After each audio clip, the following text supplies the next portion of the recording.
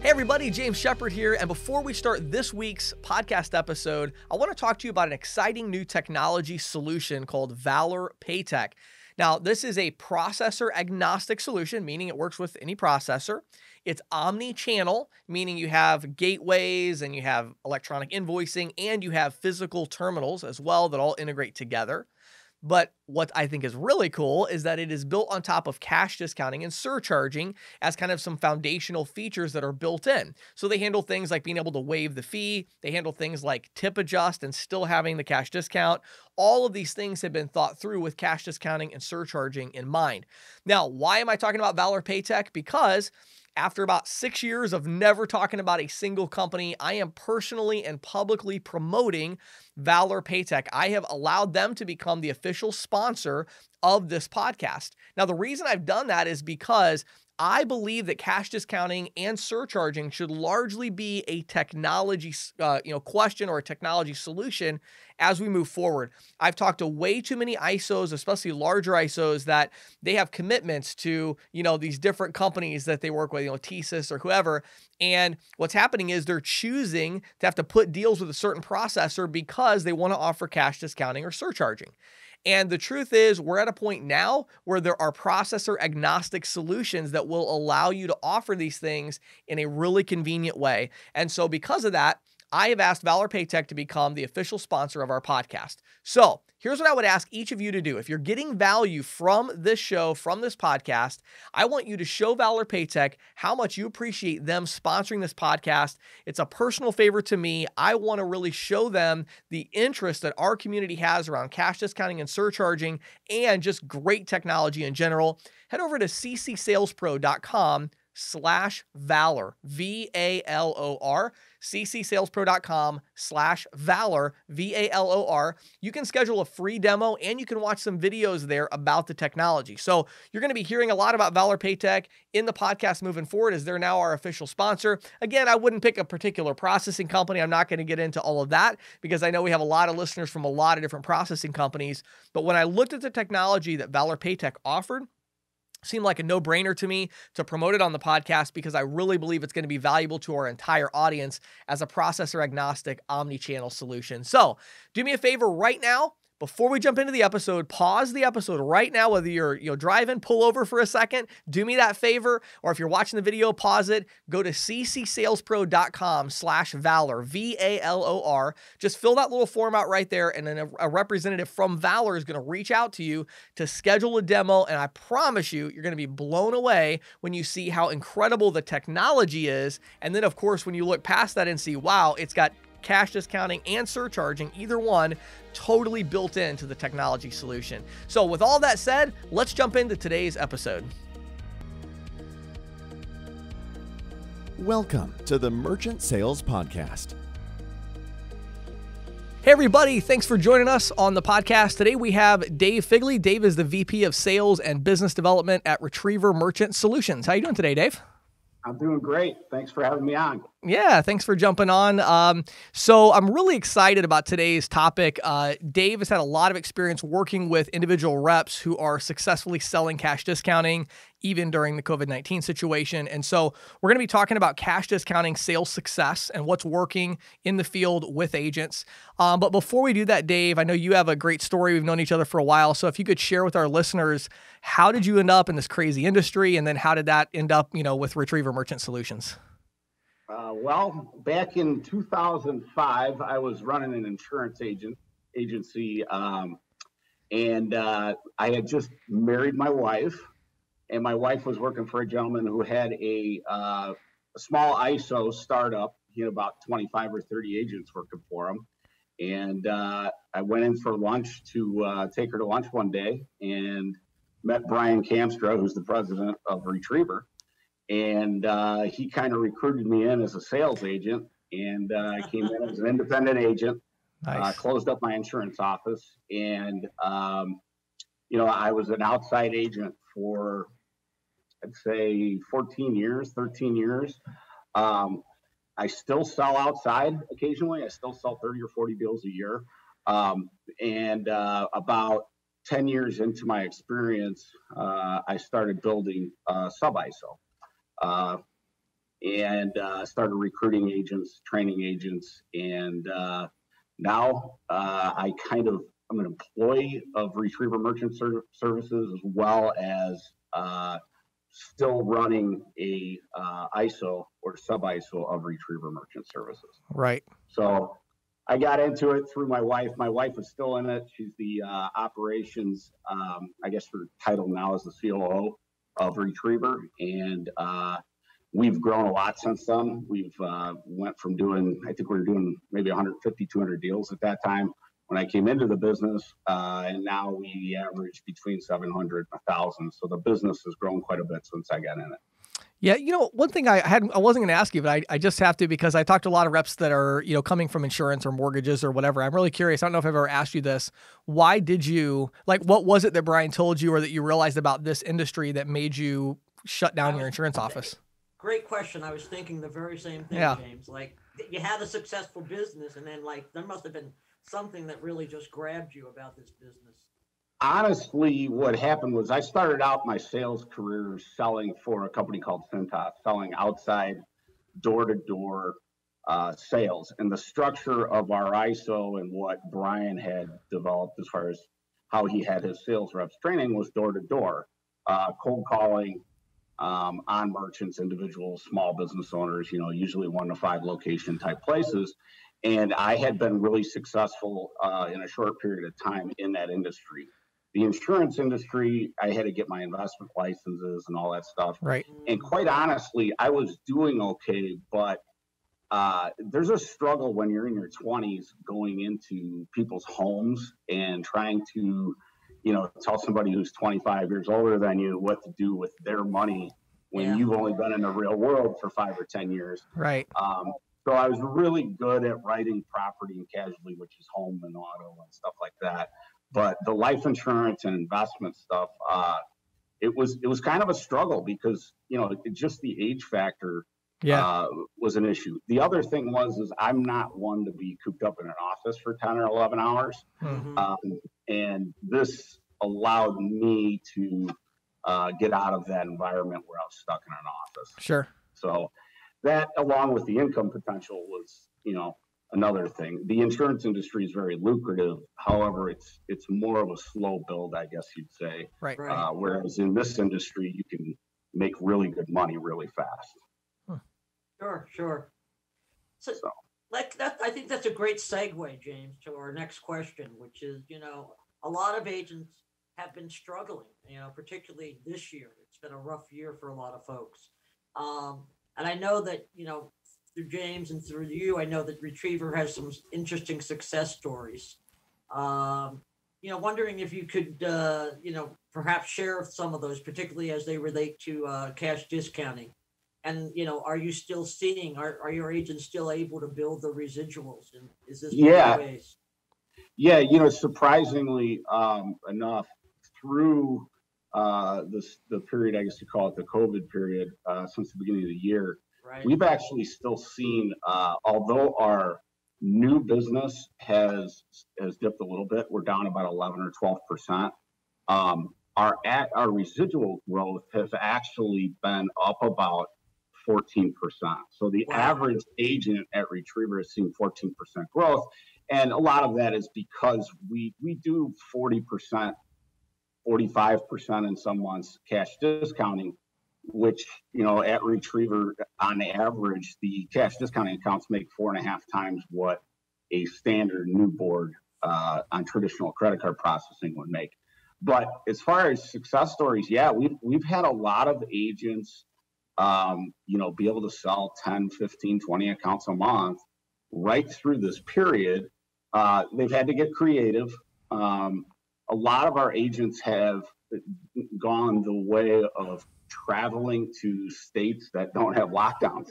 So they'll find a neighboring state and, go travel. They might drive 2-3 hours a day and drive to that state and sell. The other thing that a lot of our agents have done is we've provided them with a lot of products and connections to, I guess you'd call them ancillary products, to sell things like online ordering, we do a lot of the mobile sales.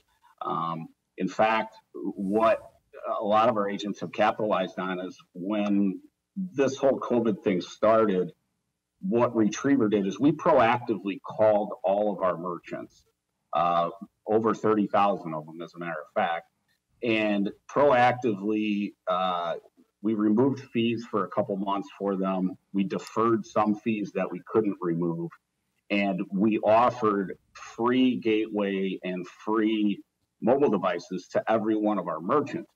And what that allowed our agents to do is call them after our office had reached out to them and made a good impression, and basically told them, hey, we're on your side, you're a small business, we understand what you're going through. But it allowed them to call them and get referrals. So a lot of our agents capitalized on the fact that our president and our agents and our processing partners went a third on all of the cost of what we did for these merchants, worked together and proactively, went out and helped the merchant. And when you do that for most of these merchants, they appreciate it. So it allowed our reps to give them a call a couple weeks later and ask them for a referral business. And then, in today's day and age, I think there's some, merchant empathy, and, merchants want to save money more than ever. Right. And I think they see an opportunity where their customers, especially some of these small local businesses, will be more apt to accept a service fee or a charge on the credit cards just to keep the small business, afloat. Yeah. Right. Yeah. I like it. I like it. So Dave, let's, I want to get really specific with cash discounting. So when you think about, 5, 6, 7 reps, I know 5 or 6 or 7 Retriever reps that would fit this description that are killing it with cash discounting, 10, 15, 20, 30, 40,000 a month in residual type, reps. When you look back at the last 90 days or so, how are they prospecting? What have you heard from them? Any kind of tips or insights you could share of, like you mentioned already, kind of traveling to another state? Are there other things that they're doing to allow them to continue getting new business?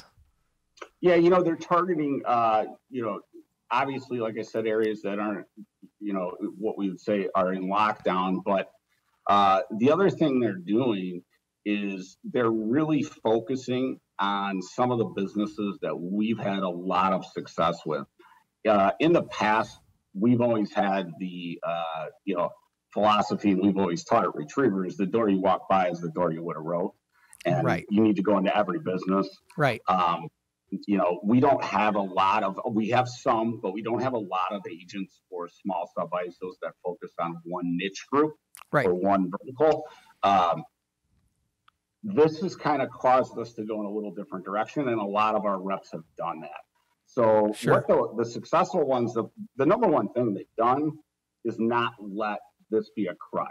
When you give outside salespeople, people who have a lot of freedom, an excuse not to go to work, a lot of them like to take it. But the successful people in this industry don't look at it as a crutch or an opportunity not to go to work. They look at where it could be an opportunity to benefit from it. And what they're doing is, there's no bigger time or better time in my history of doing bank card than now to go out and save merchants money. Merchants are looking to save their businesses and save every penny, where in the past, when things were good, sometimes merchants, money wasn't everything to them. Sometimes they didn't want to, upset a customer. Yeah. Now, with the customers having the ability or having the knowledge of what's going on and the hardship that small businesses are having, I think merchants are more apt to accept it. The big thing is merchants aren't seeing a lot of salespeople now, because a lot of sales reps are not going out, not selling to the merchants, and they are using it as a crutch. I mean, in the Midwest where I'm at, where a lot of our agents are, it's kind of a weird dynamic, because Illinois is locked down for the most part. Indiana is wide open. You can find states that are wide open and go work, and our successful agents are doing that. Yeah.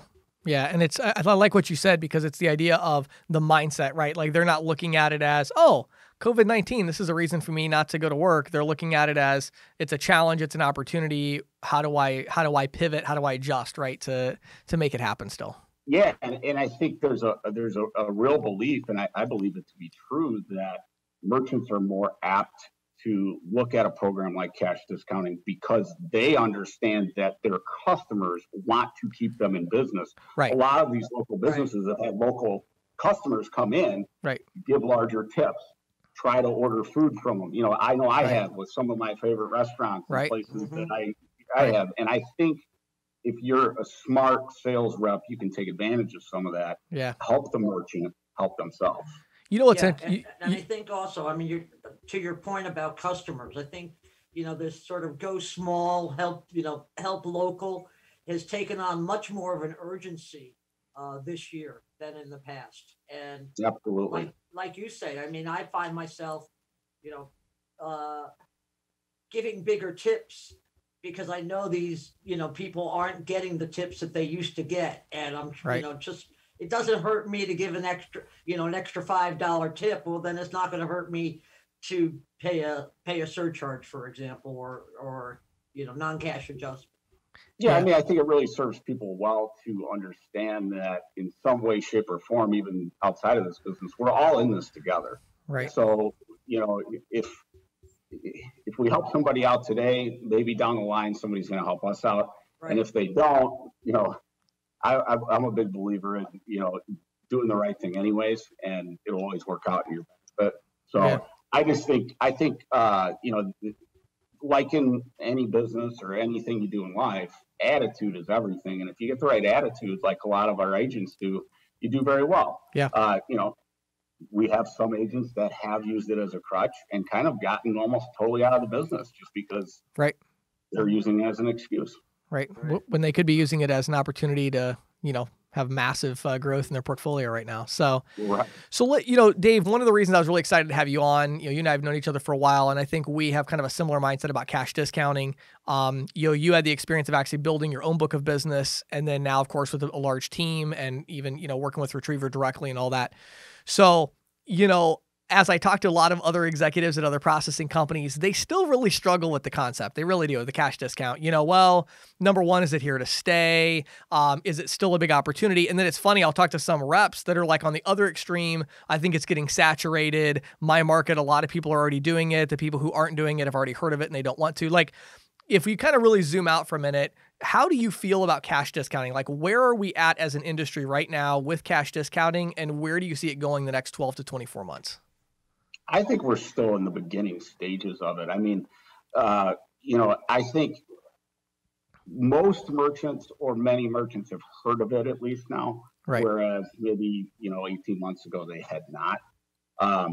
However, I think this is a product that the more prevalent becomes, the easier it's going to become for an agent to sell. A merchant who didn't want to do it maybe 18 months ago or 12 months ago, due to being they don't want to be the first one in their small town or the first one on the block doing it. Now 2 or 3 people are doing it. They see that it hasn't hurt their business. I think it becomes easier to sell. I really think we're still in the beginning stages of it. And you can see that by just now we're starting to see some real, integrated solutions to go along with cash discounting. In the beginning, everybody was selling cash discounting. Nobody wanted to put a lot of money into it because they didn't know how long it was going to stay. Right. And they're basically selling it on a, plain, box terminal, what you call a box terminal that runs on, Ethernet or the phone line. Now you're seeing real integrated solutions.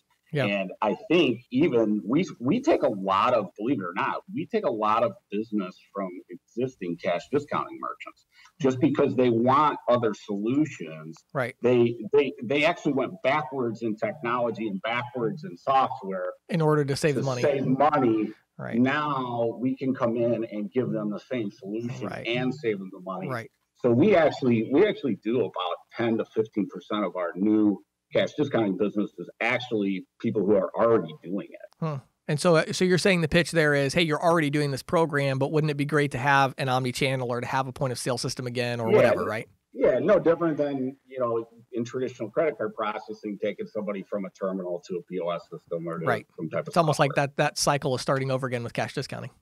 Yep. Huh. Exactly. I hadn't thought about that before. That's actually really interesting. So yeah, I like that. So Dave, one more question kind of specifically about cash discounting here. So, we've talked a lot about kind of the struggles some of the reps go through, of course, and real or imagined, right? They go through these struggles. But there are obstacles, there are kind of roadblocks that a lot of them might be hitting to try to get to that next level. So what I'm curious about is, you've been doing this for a long time. Talk to us a little bit more specifically about what you do, about what Retriever does. What are the methods from a management, kind of an executive level or a, team building level? What are you doing for Retriever reps specifically that you feel like is helping them to continue to grow their book of business and build their residual income?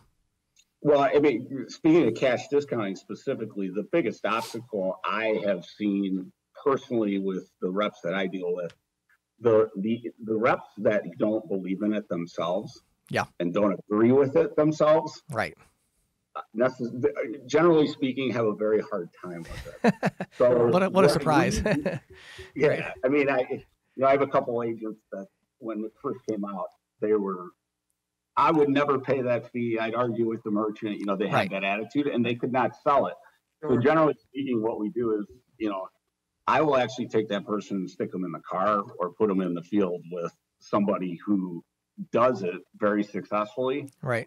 Or even proactively call a merchant or two with them that is using the program with us and let them explain to them that it's more perception, not reality, that customers have a big issue with it and that merchants do.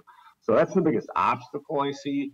The biggest, like I said, the biggest thing we do is we have, I'm a true believer that really to train somebody in this industry successfully to sell the way, Retriever has always sold, which is, 90% of our business is face to face. I think you have to get out in the field and see it being done. And if you can't see it being done, at least hear it being done. So we'll do things like, record sales calls and do things like that with the agent to kind of get them to believe in the product first. Once they believe in the product, it's just a matter of going to work because the product sells itself, especially in cash discounting. Right. And I'm not really, when we get new agents, it's almost a place where we're having them sell cash discounting first. Sure. Because it's so easy. And they will learn standard credit card processing through through the process of, running into those merchants who say they're totally against cash discounting. All right. I think it's interesting you bring it up, actually. We've talked about on the podcast in a few different interviews that, one of the big advantages in our industry of cash discounting that people don't talk about is actually agent training. It's like people are like, why are all these ISOs going to cash discounting? It's like, well, the merchants love it. It's more profitable. So that's great. But in addition to that, when you're bringing a new rep in, training them to sell cash discounting versus training them to sell interchange plus pricing, right? I mean, that's a pretty big difference. Yeah. I mean, it's the easiest thing in the world to sell because you don't have to teach them how, reading a statement is very difficult for some agents. You have a great tool. We use your tool obviously for our agents, but even using the tool, there's always questions in the back of the rep's mind. Even if it's accurate, they may not know what the stuff is that they're seeing, and so you still have to. They still have to be able to communicate with the merchant versus saying, "I'm going to eliminate your fees." I mean, that's just a lot easier. Yeah. So our big thing is trying to focus on teaching. Cash discounting is pretty simple as far as pricing, but we're trying to teach them to really ask the merchant, questions to try to help them, find out where the merchant's pain points are besides price. I mean, we can always save you money, right? But if you go in there every time and all you're doing is price, right? You're going to sell accounts if you work hard, but you really need to ask the merchant the right buying questions and find out what you can do to help them. And then, our attrition year over year goes down because we've taken that philosophy over the last 5 or 6 years that we want to train the agents on all the different products we offer so that they can put the merchant in the right position. Yeah. Yeah. Last thing I will say about this, because I think it's worth mentioning is, a trend I've seen is a lot of what are called ISOs, which stands for Independent Sales Organization. They've almost become ISVs in a way, where they have these salespeople, which they look at as kind of a necessary evil to push technology out into the marketplace. And so I think one of the things that's interesting about Retriever, I know what you do, and many others in the industry also that are professionals in this, but that idea of like actually focusing on the sales, having the events and having the, the rah, rah, rah and the training and the like focus on, hey, it's not just about, well, I've got this gateway and I've got this, point of sale system, but ultimately it's a sales organization, and you have to if you want to have a sales organization, that requires training salespeople and coaching and sending them out with somebody else. And have you seen that kind of actually focusing on sales and getting some upside from that?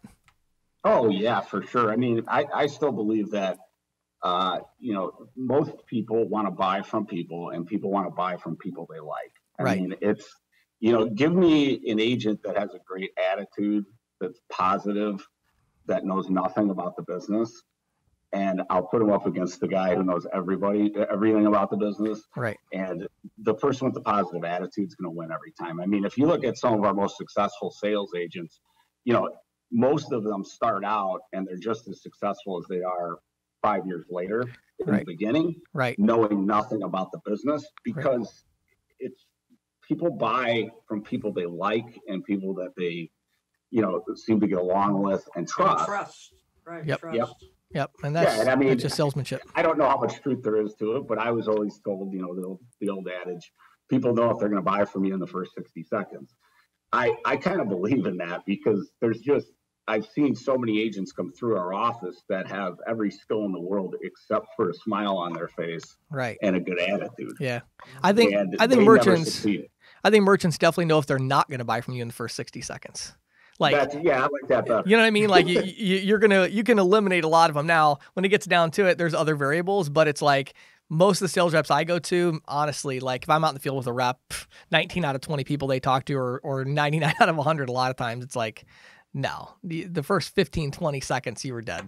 You never had a chance because they don't have that positive attitude. They don't have that enthusiasm, that confidence. And it's that's called sales ability, sales skill. It's it's a thing. It's you have to learn how to do it. And once you do it, it pays actually really, really well, especially in the context of cash discounting, Yeah. I mean, one of the things I always tell people, and it took me a while to learn this and become efficient, but I think the biggest thing you can learn, especially in door-to-door sales, is don't try to sell everybody. Just go find the buyer. It's easier to knock on 30 doors and find a buyer than it is to try to cram something down somebody's throat. I mean, if the person's not interested, get out of there and move on to the next merchant. And a lot of these agents, they don't get the concept. They hate walking into businesses so much. Right.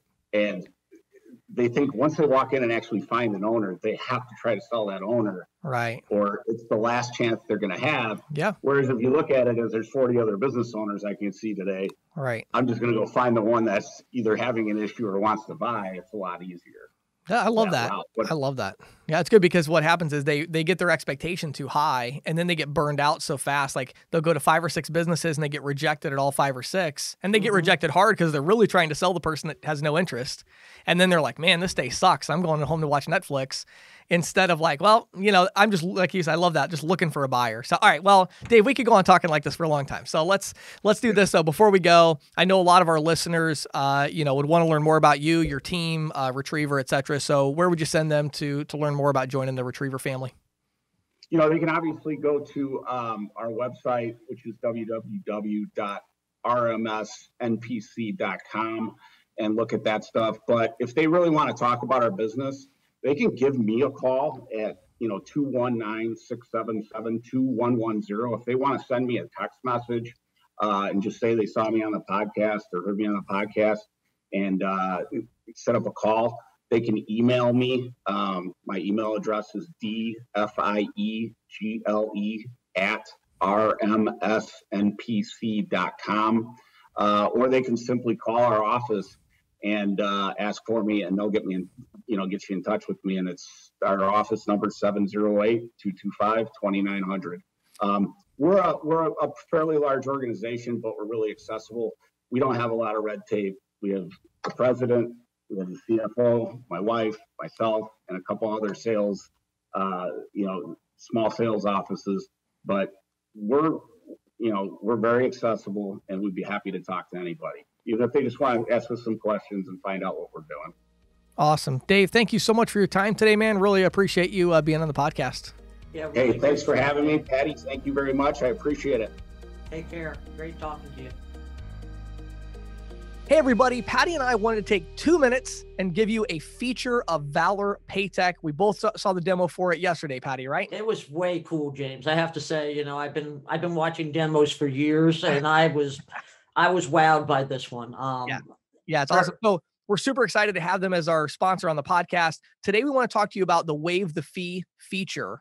Never seen it exactly like this. So no, right, the way Valor sets it up is, first of all, the merchant can waive this fee. So on cash discounting or surcharging, they can just waive the fee, and you can actually set it up one of two different ways.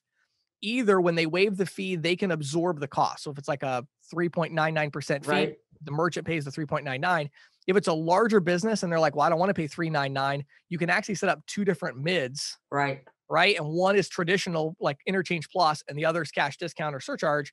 And when they click waive the fee, it actually, what is it called? Intelligent routing. And intelligent routing, right? To the alternate one. So that was a pretty cool feature, Patty. I thought that was really cool because my thought is that can become really complicated, especially for larger enterprises. Right. How do you deal with these varying type of customers? Yep. There may be some where, you just want to waive the fee, but a lot of times it's with large purchases, there needs to be an alternative. Absolutely. And the fact that this is just click that button. Yep. And everything's out. I love it. I just thought that was really cool. Finally eliminate the only objection that matters with cash discounting, right? So, right. Yeah. So if you're looking for a processor agnostic technology solution that's got omni-channel, gateway, terminal, all the stuff in the bells and whistles, but has built on cash discounting and surcharging, check out ccsalespro.com/Valor, VALOR, where you can request a free demo, ccsalespro.com/Valor. And now, here is Questions from the Field with James Shepard. So, Patty, I thought with our episode today, we have Valor Paytech, as our sponsor now. We were talking to Dave Figley about cash discounting, and so I'm like, let's keep with the theme. So, my questions from the field today, I want to talk about why cash discounting is right for the consumer. Now, I've talked about this. I probably had a similar conversation several times on the podcast, but I really wanted to kind of isolate this point and make it because I get this question so much from salespeople, and it's an implied question, as Dave mentioned on the interview, right? The question usually is something like, I'm having a hard time selling cash discounting. Why? And I don't even need to ask any other questions anymore. If you know how to sell and you're working hard and you're not selling cash discounting, the only reason is you don't really believe in it. Right. Right. Just like Dave said, if you don't believe in it, you can't sell it. Right. So something I came up with this week, I was actually doing a live event. It was a virtual event, of course, with a very large processing company. And I was like kind of their guest speaker on the Zoom call or whatever. And I came up with something on that call that I was like, oh, I can't wait to share that on the podcast. I came up with an idea when answering a rep's question about this. So what I realized is people who don't believe in cash discounting and they don't believe it's the right thing for the consumer and the right thing for the business, it's usually because they're asking the wrong question. Okay. So the question they're asking is this. They're asking, is it right to charge a consumer more when they use their card versus cash? And so from that perspective, I still think the answer is yes, it's fine to do that, but it's more of a complicated dilemma there, right? Is it the right thing to do? What if you scare people off, et cetera, et cetera? But that's actually the wrong question or the wrong premise to use. The right question is this: is it right to charge your cash paying customers more in order to offset the cost of people who choose to use their card and get reward points and convenience? I agree. I've always thought myself that has always been my underlying premise for why I think it's good. Right. As a cash paying customer, why should I be subsidizing somebody's rewards? Right. And so I think what a lot of salespeople maybe don't understand, they have this idea that like, it's interesting talking to credit card processing salespeople because a lot of them just don't have a larger context for business. They understand sales, they understand credit card processing, but they're not looking at the bigger picture. And a lot of them actually feel like the idea of a price increase is somehow like a negative or a bad thing or something merchants dislike. And that's actually not true at all. Business owners raise their prices and they're going to raise them again. It's just the cost of doing business. Like, right. It doesn't matter what your business is. If you have a restaurant, your cost of cheese and meat and everything is going to go up this year. And as a result, you're going to raise your prices, right?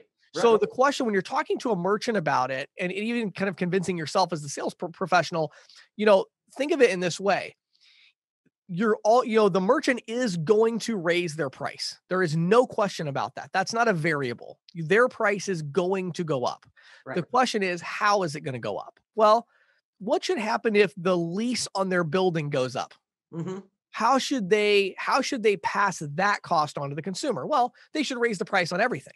Right. Because everybody is benefiting from the fact that there's a building there, right? Same with their electric bill. Now what about if we look at their inventory? What if one of their vendors takes 2 or 3 of their popular items and dramatically increases the cost of that item?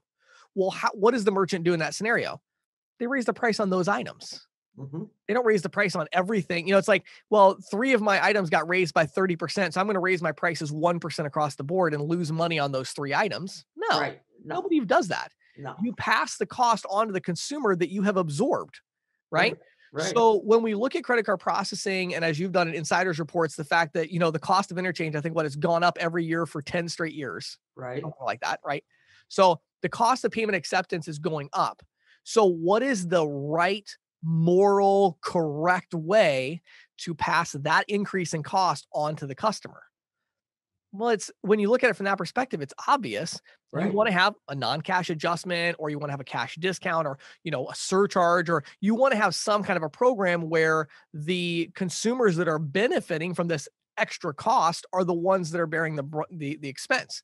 Now, the amount of the non-cash adjustment or the service fee or whatever, that's up for debate, right? But ultimately, the right way to do it is to do it that way. And so I think when people, if they can understand that concept and the fact that it's actually, when you explain that to a business owner, you might be a little confused by that explanation. You might have to back up and play that a couple of times. Right. The business owner won't. They will get it immediately. Every business owner I've ever talked to, they understand that logic just instinctively because they are running this logic in their head all the time. They're always looking at their costs. Oh, stink. My electric bill went up. Well, we're going to have to, next price increase, I got to remember that because I've got to incorporate that. Like they get it. They understand, oh, that, I sell, bicycles, and Schwinn took their prices up 30%. I'm going to have to raise my price on all my Schwinn bicycles. They get it. Like they understand that. So it's like, the cost of credit card processing keeps going up. How are you going to pass this on? Obviously, you're going to do it with a non-cash adjustment or a service fee or a surcharge or whatever. And that's how you pass it on. It's just a no-brainer. And so that's one of the reasons why businesses instinctively, not all of them, but a good percentage of them like these programs because they instinctively get it because it's a price increase, just like other price increases that they've done themselves. Right. And absorbing those price increases is just not good business. No. And so they're not going to, right? They're not going to absorb them. They are going to pass them on to their customer. The question is, are they going to pass it on to all of their customers or just the ones who are benefiting from it? Yeah. Just to go to your Schwinn example, right? Okay. I go in there and I don't want to pay that much money for a Schwinn. So I'll buy a different bike. Exactly. That's the market. Yeah, exactly. So I'm hoping a lot of people will start to kind of internalize this. I know a lot already have, but those who are still kind of questioning. And again, I'm not saying, everybody should sell cash discounting all the time. I'm not saying that at all. Right. I'm just saying there's nothing, we are, as an industry, we need to get over this idea that there's something morally wrong with cash discounting, or it's a bad business decision, or it's wrong for consumers. It's actually not. It's fine in all of those scenarios, whether or not you choose to sell it, whether or not it ends up being the right solution for a specific vertical or a specific merchant in their situation. Obviously, that's up to the sales professional and the processors to figure out. But I just want to clarify that from a logic and kind of a moralistic perspective, cash discounting is fine for the business and it's fine for the consumer as well. It actually does make a lot of sense. It's perfectly kosher, as they would say. There you go. Thank you.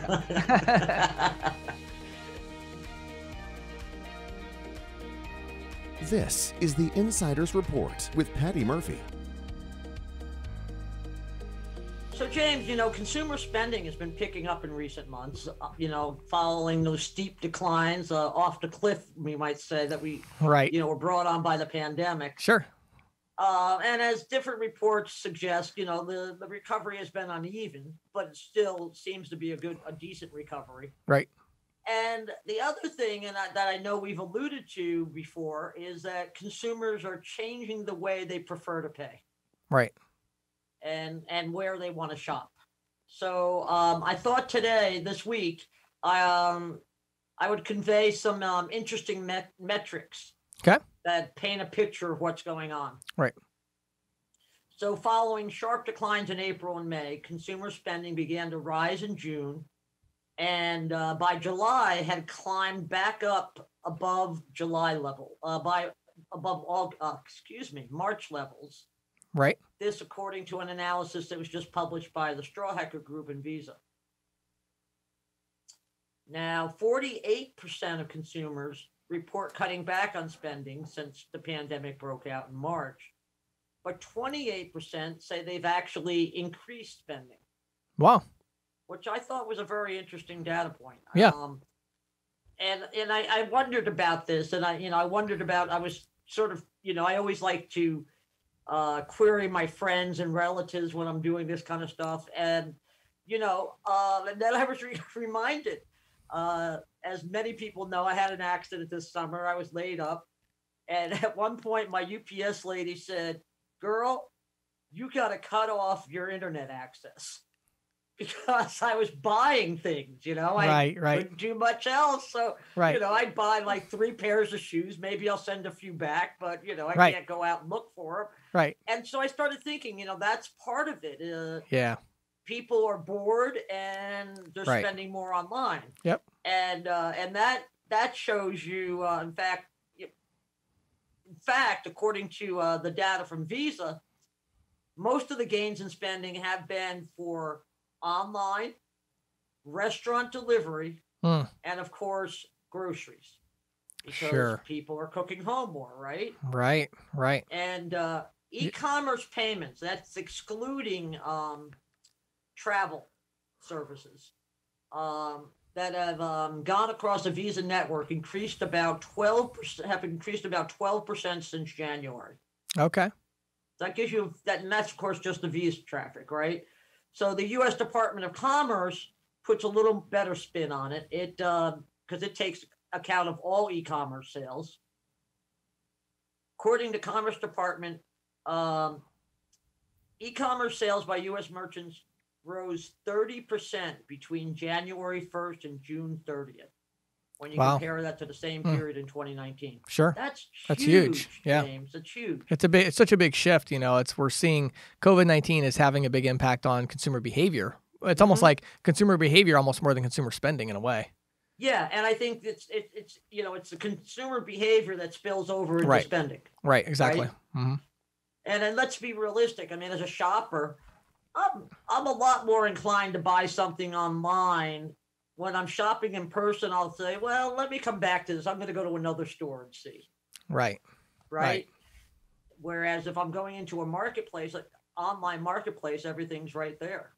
Yeah. Well, and plus I feel like there's, it's interesting because like last night I was working on my email inbox and Christina was sitting next to me on her laptop and she was shopping, getting some clothes for the kids and things like that. And it's like, you kind of get this inertia where it's like, well, you already added 4 or 5 things to the cart, and every once in a while she'd be like, hey, what do you think about this? And I'm like, just buy it.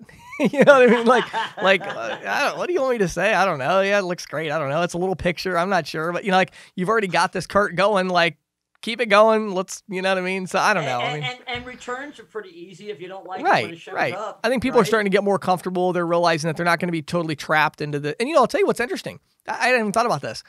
That shopping that she did last night was with Boss Cause, a local business here in the area. Now it's a large company, but yeah, it's a local chain. And, we know that there's that local store. So it's like, we'd rather not go shopping right now. But if we get a bunch of stuff we don't like, well, I'm always over there by that Boss Cause. I can always run it in there. So it's kind of, I think people are starting to get that comfort level of online and in person and how they can kind of work together, I did the same thing with Kohl's because there's a bunch of Kohl's around here, right? Right, so right. It's like, okay, so I'm going to order this online. And if I don't like it, just the next time I'm in that part of town, I can just slip in there and return it. Right. And the Exactly. returns are so much easier than they've used to be. Right. Right. You know, that's 30% increase in e-commerce spending. I think it's interesting to put that in perspective also. Because Commerce Department data shows that online spending was 18.6% of total retail sales during the first half of the year. Wow. And in 2019, it was 14%. Yeah. So I got to be honest. I'm actually surprised that I thought it would even be a bigger percentage this year, actually, but it's interesting. well, I think when we get through to the end of the year, we're going to see it be a bigger percentage. Right. But Okay. Sure. You have to think about just a couple years ago, online sales were maybe 7%. Sure. of Well, and total plus, retail sales. I guess you have January, February, and part of March where it would have been more kind of business as usual as well. As usual, right? And Right. then it started kicking into gear. Sure. Sure. Now, something else we've talked about here, and that just deserves some reiteration, is that cash continues to lose favor. Mm-hmm. A company called 451 Research reports that over 20% of consumers it recently surveyed said they're using cash less since the pandemic broke out. And Strawhecker reports that among consumers it surveyed, 26% expect to continue using cash less, even once the pandemic is gone. Right. They expect about the same percent expect to be using credit and debit cards more frequently going forward. So we know that cash, 26%, 26% are using cash less, 27% expect to use credit and debit cards more. That's pretty much where that money is going. Right. And a majority of consumers, 60%, believe that contactless cards are safer in terms of preventing the spread of COVID. Sure. Again, that's something we've talked about a lot here. Right. May or may not be the case, but it's consumer perception anyway. So it's exactly it. And just over 1 in 6 consumers have made their first contactless payment this year. Wow, that's cool. That's really cool. And 86% of those people say they expect to continue doing it. Yeah. A Strawhecker also found that 55% of consumers currently using them. I mean, so the 86% of the ones that were the first time users, right, that want to keep on doing it, was from research done by 451. Strawhecker found a little bit less, but it was still, I think, very interesting. And again, Strawhecker's data was based on Visa network volume, right, as well as a consumer survey. But they speculated that 55% of consumers who are using contactless cards now will continue using them going forward and will use them more frequently. Yeah.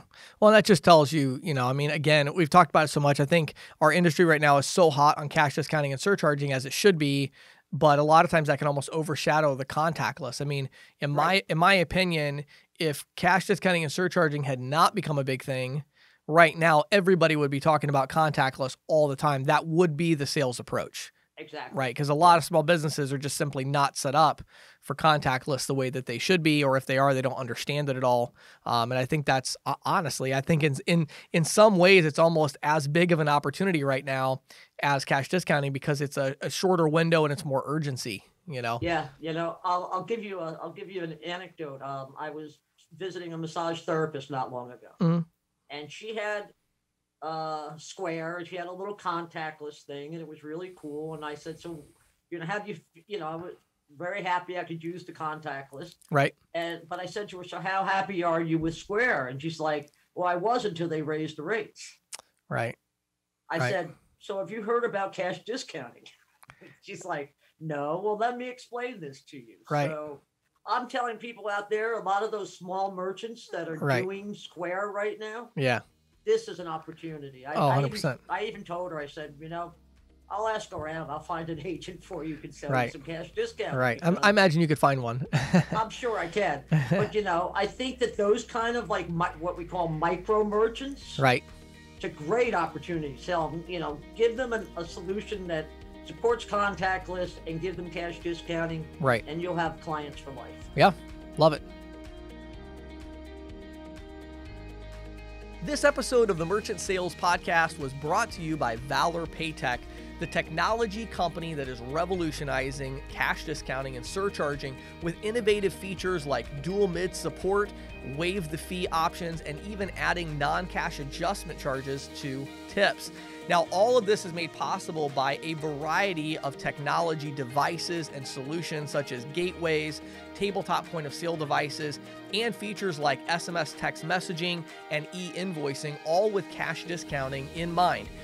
Valor Paytech, bold ideas, smart execution. Make sure you head over to ccsalespro.com/valor, V-A-L-O-R, ccsalespro.com/valor, V-A-L-O-R. Schedule your free demo today and watch videos and learn more about this amazing technology solution. Thank you for listening to the Merchant Sales Podcast. Whether you are an industry veteran, processing executive, or just trying to learn about the payment space, we appreciate your time.